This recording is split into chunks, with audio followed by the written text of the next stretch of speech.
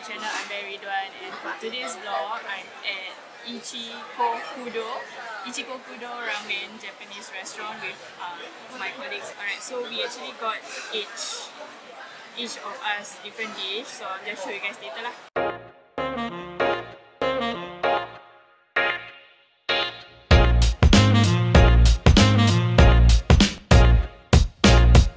Hello everyone, welcome back to my channel. I'm Byeeee and for today's video, I've already mentioned earlier.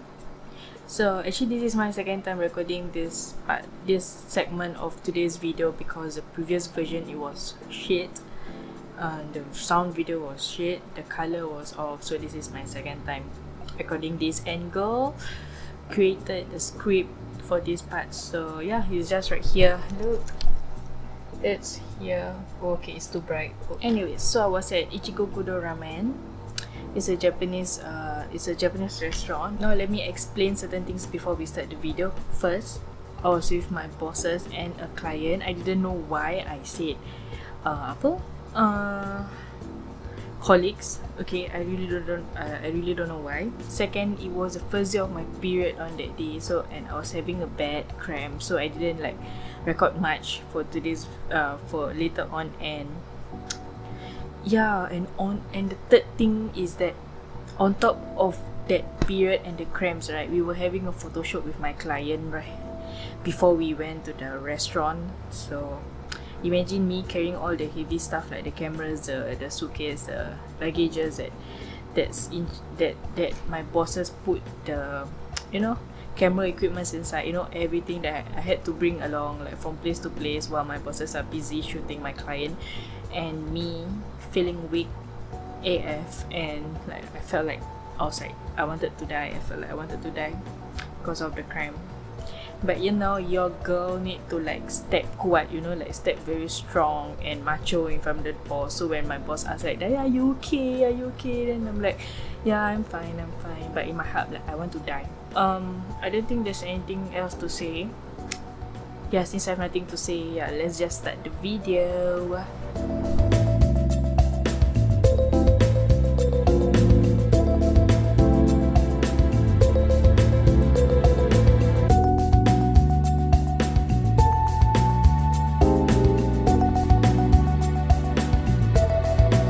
Okay, one problem is that I didn't ask each of them like the exact name of the dishes.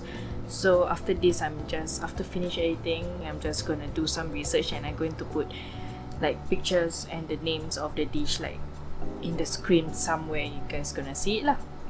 Okay, so firstly will be my dish. I ordered the, if I'm not wrong, I ordered the oh my hands. Okay. I ordered the, what is it, the traditional signature dish, okay, which is their own original dish lah. Amiro got the dish that has a seaweed, and then Huda got this, her dish was similar to mine, I remember, but then it's not the same. Okay, you guys can, I will put a comparison lah, okay, side by side. And then for Shahira, I actually didn't ask her because she's a client, so I was actually quite shy to ask her directly. Alright, so how was your food, Huda? Okay, sedap. English. How was your food? It was good. It was buttery and salty. Amirul?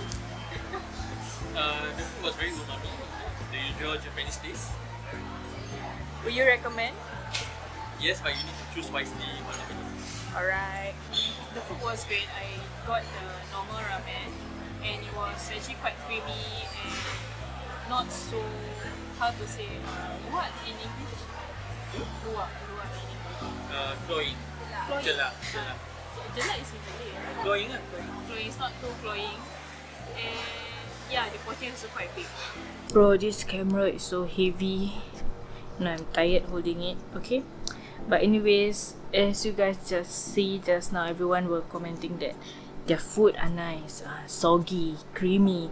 My food was definitely nice. Okay, the traditional noodle was nice. It was, like I said, it was creamy, it was soggy. soggy like in a good way, like it wasn't like too, like I say, it wasn't like too cloying, and the portion was big, which is what makes me full, and everything was balanced lah. For a noodle soup, everything was balanced. But then, like earlier, Amirul said that for those who are not familiar with non-Singaporean food such as Korean food, Vietnam food, Japanese food, for those kind of things, like non-Singaporean food, if you guys go to these kind of restaurants, if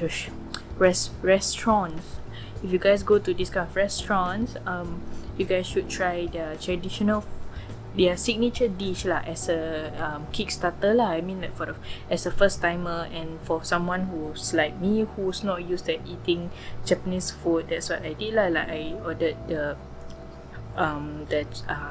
apa ni ya Allah, the tradition, the signature dish.